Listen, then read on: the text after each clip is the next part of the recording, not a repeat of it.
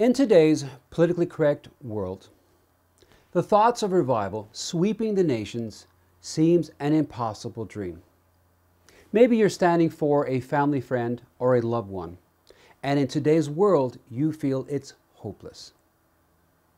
Christianity appears irrelevant, and it is easy to believe that true Christianity will fail to exist within a few years. But as we will see, previous generations faced similar challenges. And when all seemed lost and they were backed against the wall, His people began to pray and cry out to the God who hears and the God who sees, and He answered with revival.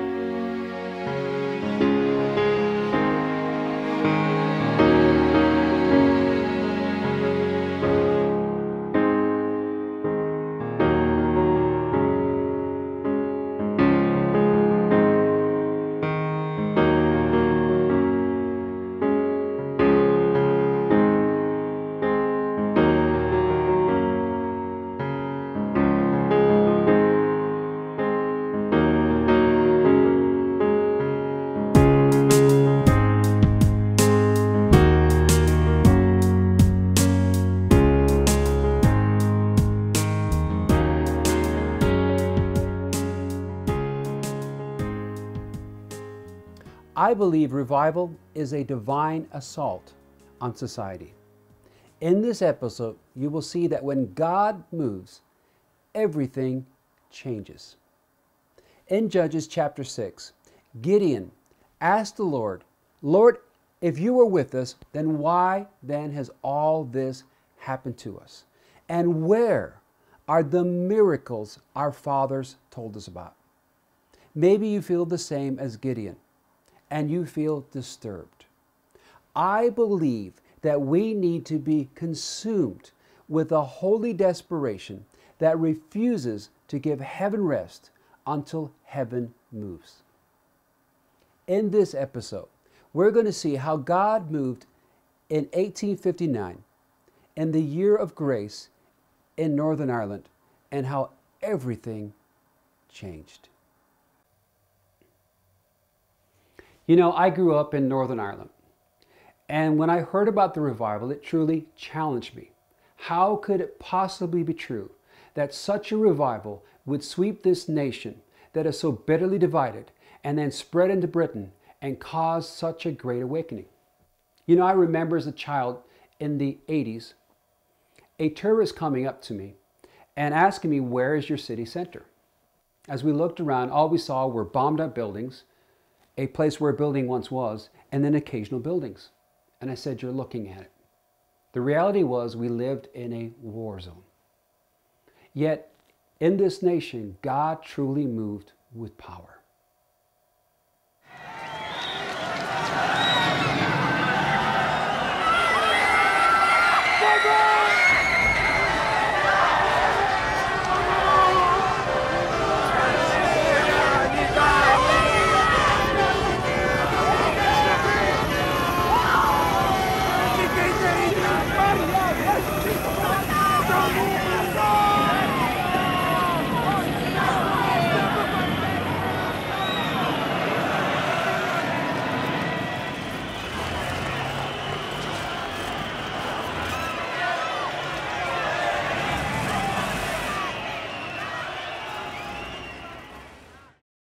So join me as we travel to Northern Ireland and actually visit the town of Connor and seek to better understand this revival and how we can experience the same today.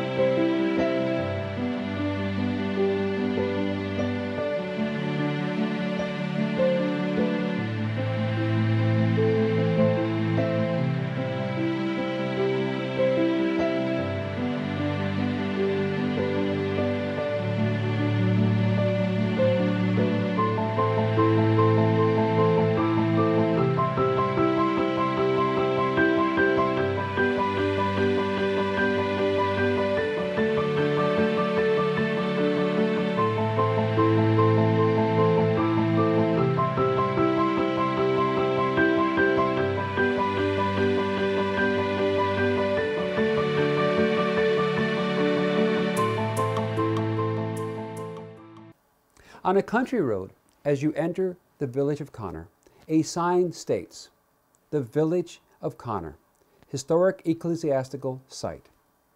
It reminds all entering this small town of the incredible year of 1859. So what happened?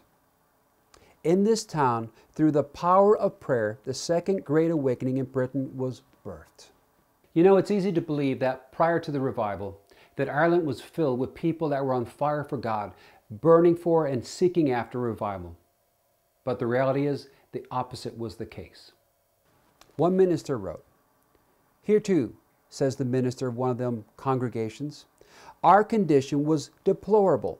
The congregation seemed dead to God, formal, cold, prayerless, worldly, and stingy in religious things. Twice I had tried prayer meetings of my elders, but failed. For after the fifth or sixth night, I was left alone." Another account, "I felt as if I was almost alone, no one mourning or praying with me. And I told my people I was appalled at their determination to have no prayer meeting and that we would not have a drop of the shower of grace." Now listen to this account. "It is not a fact, however, that those who became the subjects of revival were precipitously improving under the means of grace, or were in such a state of mind as one might be supposed to invite the presence of the Holy Ghost. On the contrary, as recorded by Dr. Eliot regarding the American revival of 1802, much deadness prevailed. And though there were some faithful among the faithless, prayerful and hopeful, yet indifference had numbered the hearts of many, and ministers were sad." You know, the revival started just like any revival, when people began to return to the Lord God, repent, and do self-searching, letting the Word begin to expose darkness in them, and turning to the Lord God, as I said, in prayer, and crying out in mercy, and as a consequence, the revival was birthed.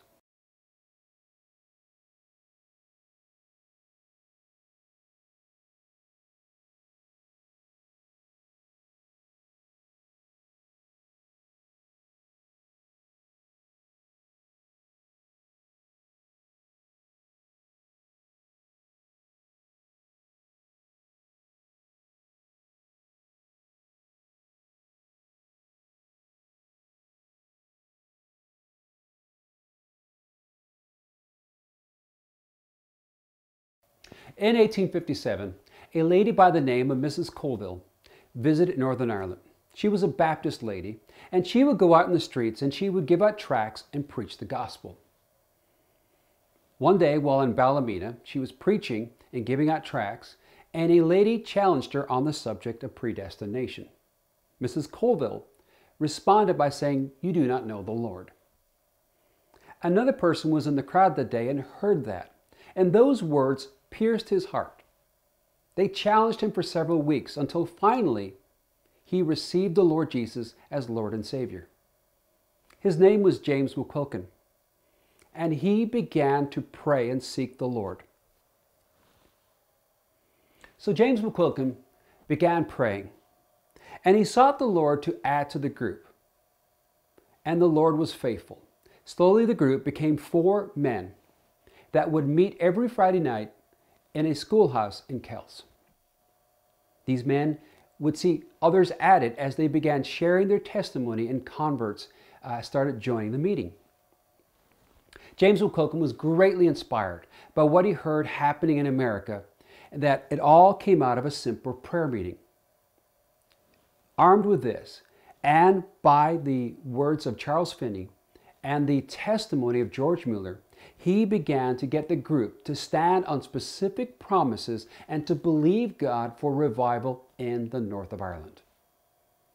And God heard and God answered. Well, I don't know if you've ever driven down Irish country lanes, roads, whatever they want to call them. They are very narrow, and it's very challenging to determine which is the left and which is the right side of the road. Well, as you can see, as we head towards Connor, it is extremely rural. This is not where, if I was God, that I would choose to birth a revival, especially a great awakening. But it was here that God did it.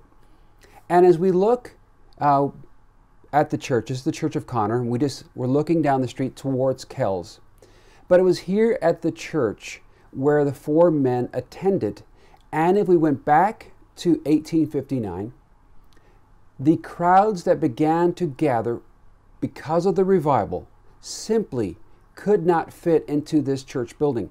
They were concerned for safety reasons that they started to hold the meetings outside in the streets, in the fields, because again, the crowds were so large. But what I want you to see is just how rural this area is. God uses the foolish things to confound the wise. This is not how we would plan it. This is not how we would do it. But you know what? We may be what we consider a nobody in the middle of nowhere, but God is able. Well, right now we've gone to Kells, and here's a church in Kells. And again, just imagine 1859, this building filled, overflowing to such a degree they had to gather outside in the fields, in the marketplaces. Their prayer meeting began in September of 1857 in a little schoolhouse in Kells, which is across the bridge from Connor. Kells, a small village, is one of the oldest towns in Ireland. It is claimed to be started by St. Patrick and dates to the 5th century.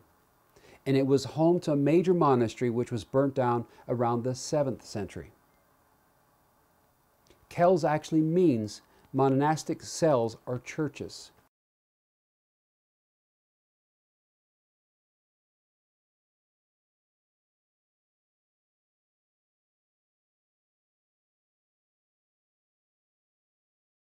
During the Christmas time of 1858, one of the converts of the Kells prayer meeting decided to return home to Oghill and to share the gospel with his family. The convert Samuel Campbell read the word and prayed with them so boldly and powerfully that it challenged the whole family.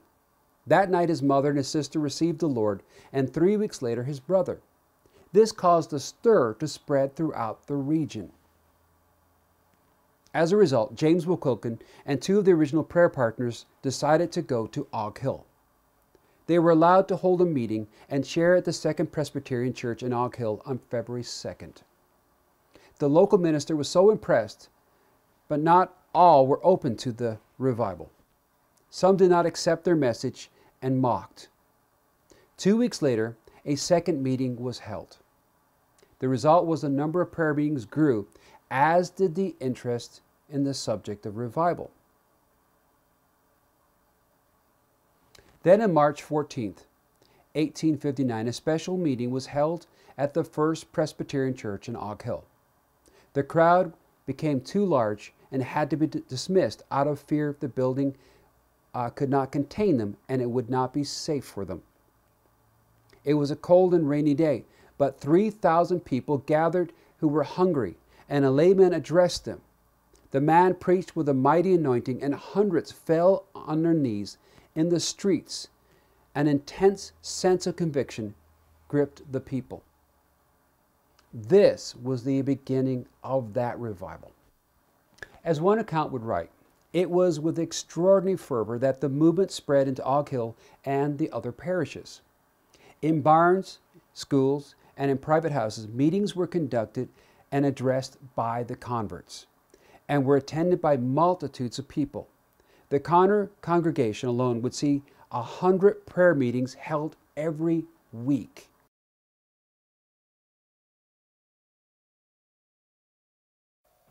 So how did the revival spread?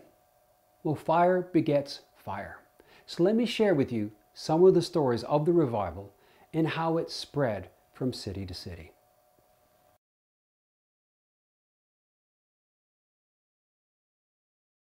You know, when I was a child, we'd often go during the summer to visit Portrush, a holiday town. Well, in 1859, it was a small town of about 900 people. Yet during the revival, it would see crowds of about 2,000 gathering every day outside. And those crowds grew to 5,000. It's hard to imagine such large crowds in such a small town, yet God did it during 1859.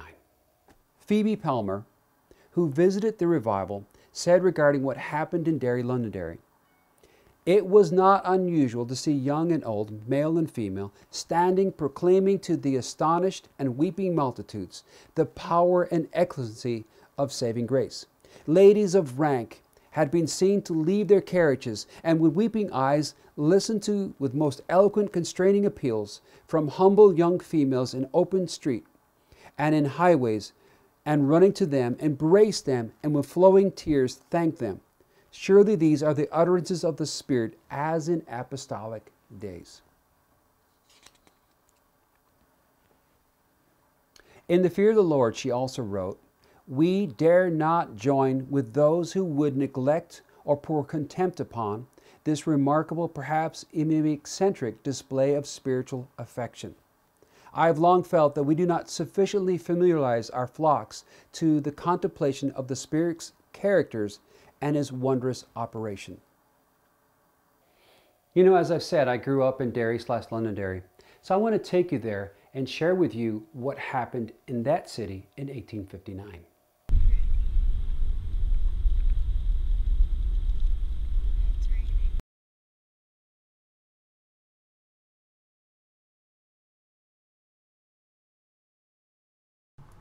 Well, we've come to the historic city of Derry/Londonderry, Northern Ireland's second city. It is a town of about 2/3 Roman Catholic and 1/3 Protestant. So one would ask, how did the revival impact Derry City? Well, in May of 1859, the newspapers began telling the events that were occurring in Connor and Ballymena. People heard about those being struck down under strong conviction and suffering physical manifestations that simply baffled medical science.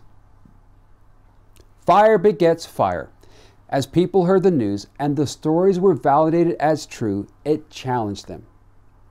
People began to hold prayer meetings, and revivals soon reached Derry with the same outward manifestations. Meetings of 2,000 to 5,000 were held in the open air multiple times a day, and awe fell upon the people as they gathered, and the whole population of the city felt themselves under the mighty hand of God. It was reported that it changed everything in this city. And many said, "Who may abide in the day of His coming, and who shall stand when He appeareth?"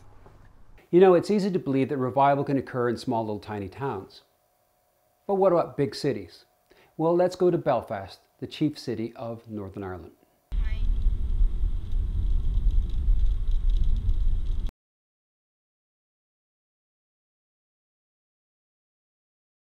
Also in May of 1859, the revival reached Belfast, the chief city of Northern Ireland. At the time, Belfast had a population of about 120,000 people. The revival started when some of the converts from Connor came and ministered at some of the local churches. During the revival, it was reported that in almost every street in Belfast, you would find people either repenting or worshiping God, and that some of the most prominent sinners, drunkards, and prostitutes were saved.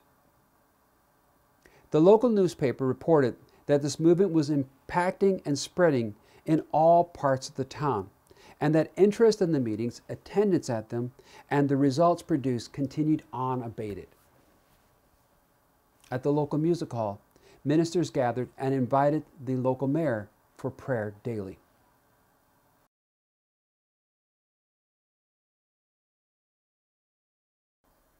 In Belfast, like in many other towns and villages, the crowds became too large for the churches and the buildings to contain them.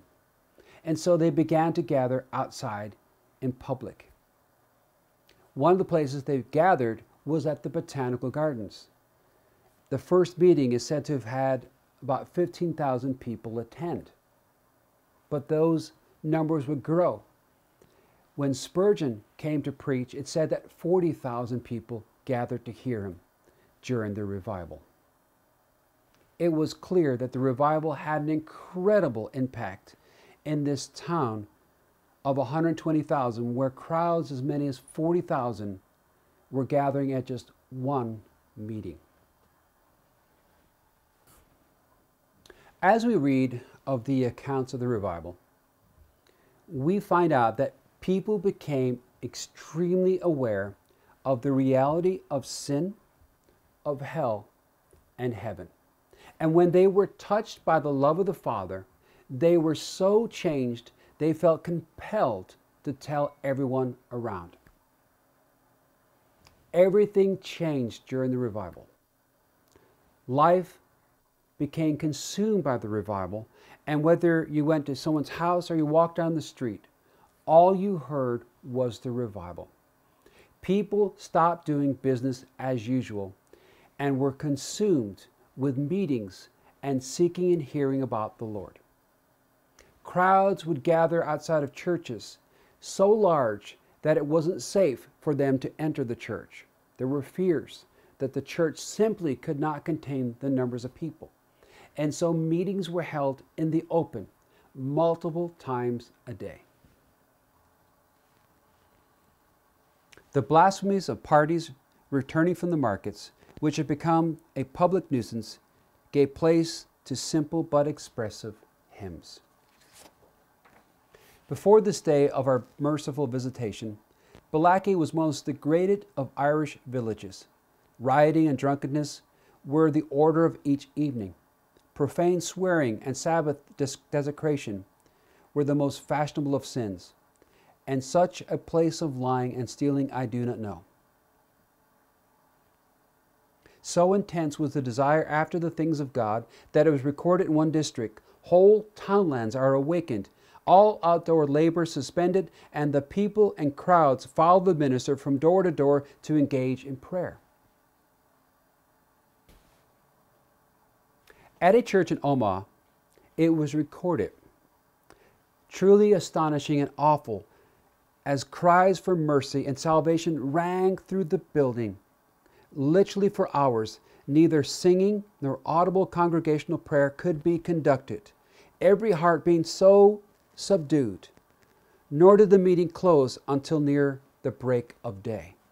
You know, as we look and hear the testimonies of the revival, it is clear that the Norman life was totally changed. The Holy Spirit had become Lord, and there was a fear of grieving Him, and on everybody's tongue was Jesus and the revival. Life, as we know it, was utterly changed. Another psalm is sung, and now the converts rush in among friends and neighbors, shouting, pleading, and with heaving hearts, and sparkling eyes and beaming countenances, and in strange, sweet tones, telling of their newborn joys. The multitudes heave to and fro like a ship in a storm, and like drunken men in the streets, the people stagger and fall with a shout or a deep sigh. Tears are shed, and groans as if from dying men are heard. Prayer and praise, tears and smiles mingle together. Husbands and wives are locked in each other's arms, weeping and praying together, while those who had come to scoff stand still, and in fear and trembling contemplate this strange thing that is going on before their eyes. As I said, there were many manifestations in this revival. Some of them we would consider almost Pentecostal, and among those, it was written. Almost immediately throughout the church, parties arose and went out, laboring under deep conviction. And immediately the graveyard is filled with groups singing and praying, almost prostrate bodies of women and men. Some are as in a trance, others crying for mercy. Some are still falling in the arms of friends and sinking as into a swoon. Some stagger to a distance and drop to their knees to pray. A historian wrote, as you pass down the street, you hear in almost every house the voice of joy and melody. Another minister at the time recorded, I feel as if I were breathing the atmosphere and treading the golden streets of New Jerusalem. Well, the revival would spread from Og Hill to Ballymena, as news spread of the churches being filled and people falling under the power of God. Ballymena, a town of about 5,000 people at the time, was impacted in a very big way. It would spread to Portrush, a town of about 900 people that saw crowds of about 2,000, which grew to 5,000, gathering daily for prayer. It would spread slowly throughout the nation, and meetings of thousands started to occur multiple times a day. Ministers found it impossible to get rest as people came at all hours looking for help and for somebody to explain the gospel to them.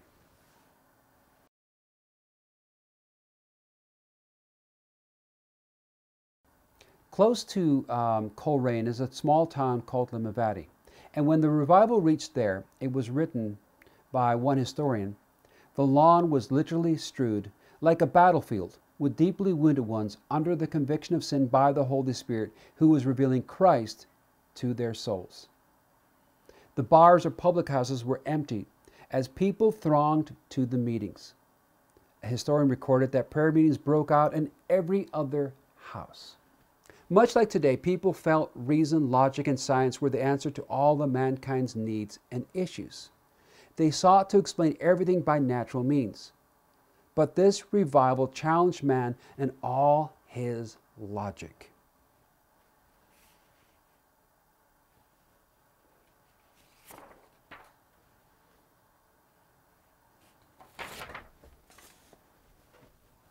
Well, if you've ever been to Northern Ireland, if you've ever watched the news, you will know that every year on the 12th of July, there is a celebration of the victory of King William of Orange over King James.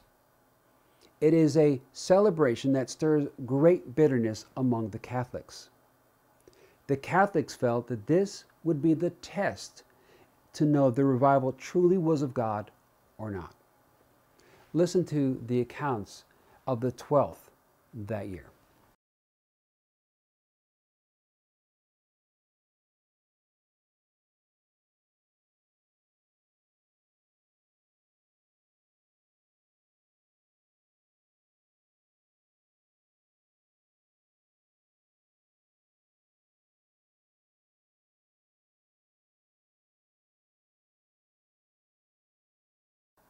As the 12th drew near, it had been customary to reinforce the military and police, that they may keep the peace, if possible, between the turbulent inhabitants of Sandy Row, Belfast, and the nest of ribbonmen who occupied a neighboring district. Not only had the ordinary street missiles been flung in plentiful profusion on the scene of conflict, but deadly collisions had taken place, shots had been fired, and blood ran on the streets. One minister wrote, "When the gracious movement reached Belfast, I joined an organization that had come to the help of the Lord, and the field assigned to me was that very famous district called Sandy Row, and its adjuncts, where the people had been taught to catch the Papist birds by throwing stones at them. Yes, the essence of Protestantism and the conversion of the Romanists in that region consisted in abundant brickbats and bludgeons. But the old war cries were now hushed by a higher voice, and in few parts of our beloved land was the short sermon preached, 'Believe in the Lord Jesus Christ, and thou shalt be saved,' than in this very district. The cases of prostration were very numerous, at the mill, in the factory, at the firesides, in the neighboring houses, in the public street, in the prayer meeting, and in fact in every human resort. When revival was at its highest, Sandy Row was visited by persons from all parts of the country, indeed of the kingdom, and on the evening of any similar anniversary, I had performed no ordinary feat to have passed through those districts, but I had no fear. There was no breaking of lamps or constable heads, no fighting. The streets were crowded, but good humor and enjoyment were the distinguishing features of the scene." Another person wrote, "Throughout the day, none of the usual emblems of the 12th appeared. No orange garlands, no arches flung over the streets. The only regret I heard expressed was that the past was so unlike the present. There was no military or semi-military parade this evening."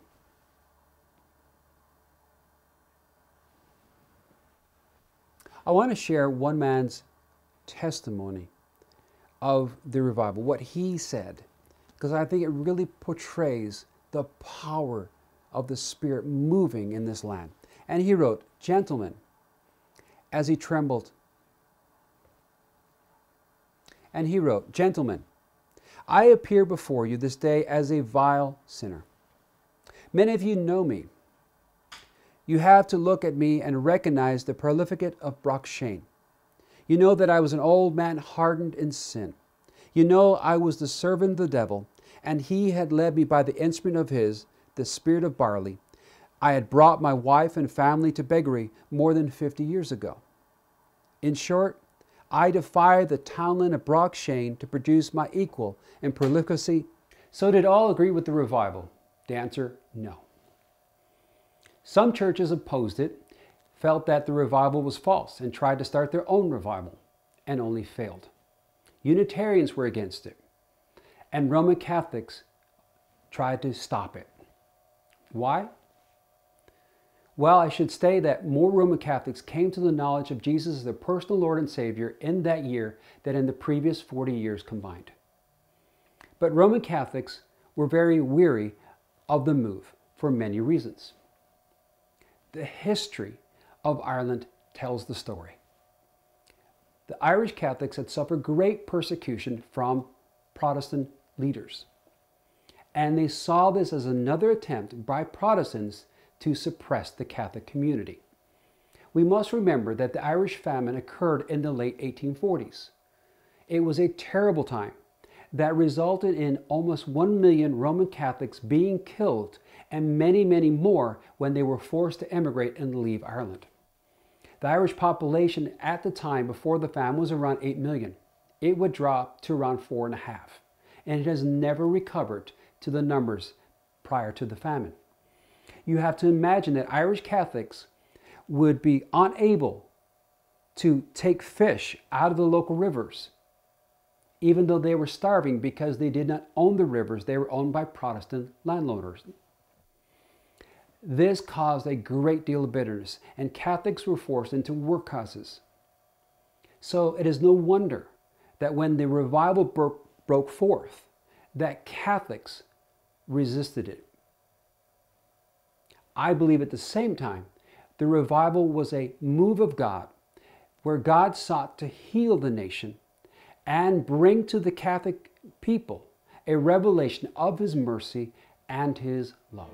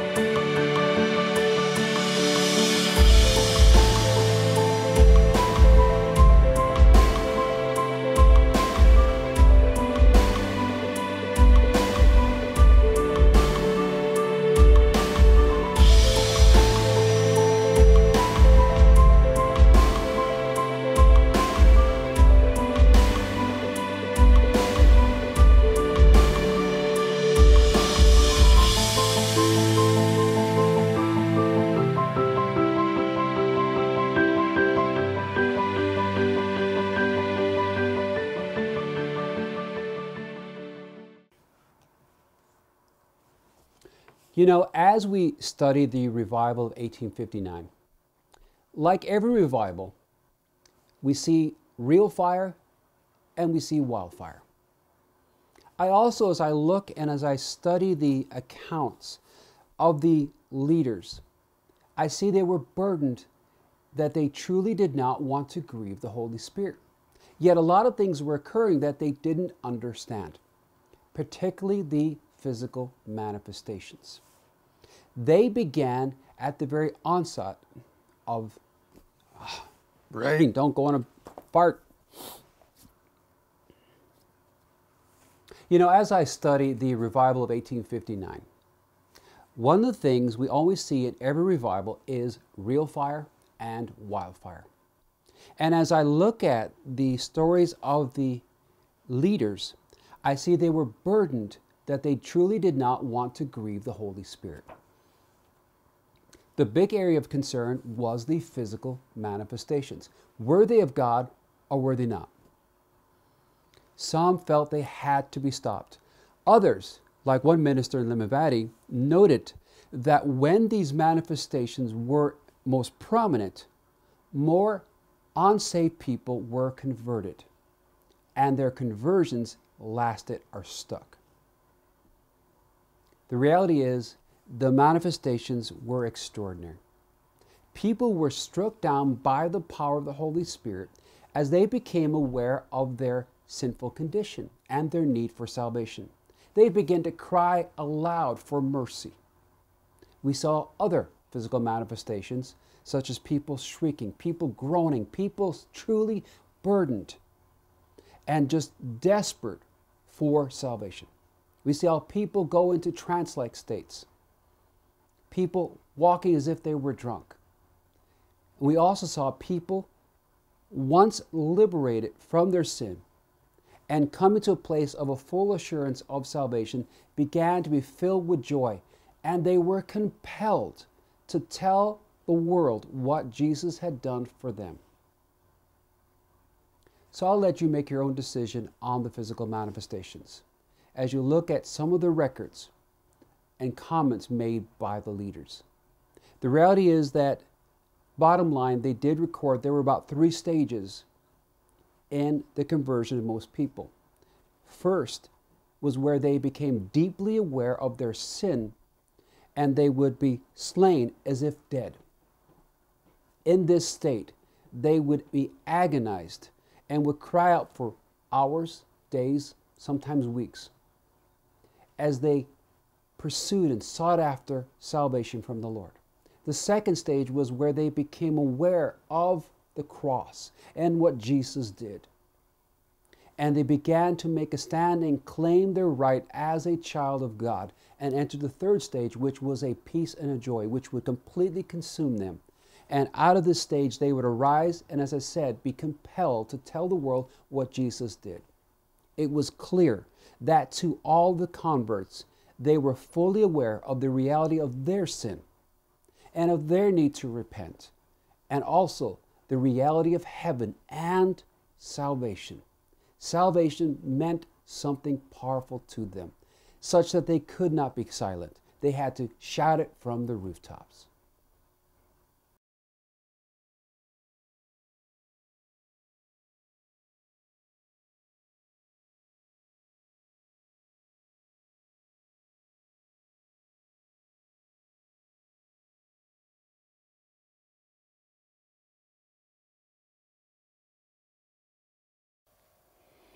There's so much more we could share about this revival.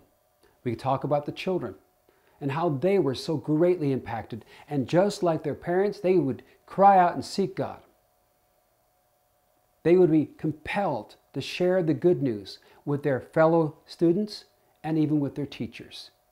And the Spirit of God would turn up even in schools, and lives would be changed. Everywhere you went, God was moving in power, and lives were being utterly changed.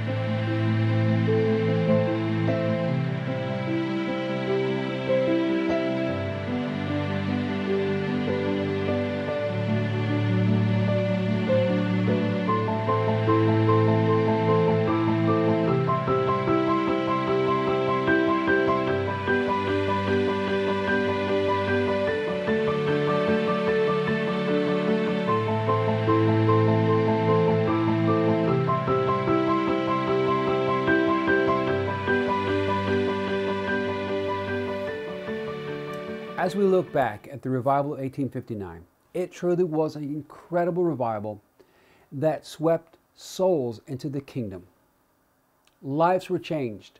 Some of the most prominent sinners, drunkards, and prostitutes came to know the Lord. There was not a house in Ireland that was not impacted by the revival. Every street, whether it was Derry, Belfast, or some small village in Ireland, you would hear people either praying, crying out for mercy, or worshiping God. I believe revival is a divine assault on society. I believe that we can experience the same today. The deeper the revival, the deeper the repentance. So there is a call to the church to return and repent. And I believe we must come with Him with all of our hearts, and we must seek His face. God is not looking for superstars. God is looking for people of the right heart, sold out, surrendered, and consecrated to Him. We live in a microwave generation where we believe a quick 5-minute prayer fixes everything. As you look at the various heroes of faith, what made them different? Was it where they were born or what family they belonged to? No. It was their prayer life. Prayer birthed power. We can see a revival in this generation if we, the church, would get serious and begin to pray and seek God and stand on specific promises and cry out for this generation. I believe if we could get an orchestra of prayer, of people crying out daily, giving heaven no rest, heaven will move. Because we serve a God who sees, a God who hears, and God who answers. And you know what? Answered prayer glorifies Jesus and glorifies the Father. So I pray that you are provoked. I pray that you are stirred on the inside and that you lay hold of the vision that we need revival, but more importantly, we can see revival if we, His people, will seek His face and cry out in this hour daily. Thank you.